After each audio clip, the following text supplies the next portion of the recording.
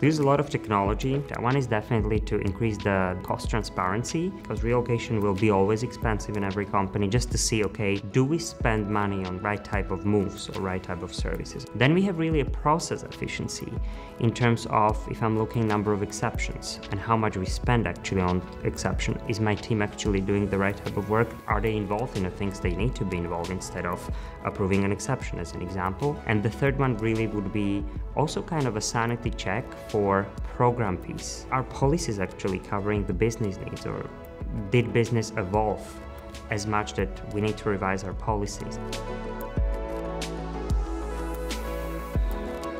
The critical question you have to ask at the beginning is what portion you want to look at, like whether it's an expense, if it's a talent piece, and then who your stakeholders are you want to share it with. We really started with the stakeholders that we knew that they needed data, and that was a finance, accounting team, and eventually the finance planners. And they wanted to see, okay, how much we spend on the relocation for that particular unit, for that particular move. So we started really the great work on the data was on the financial aspect, expense aspects.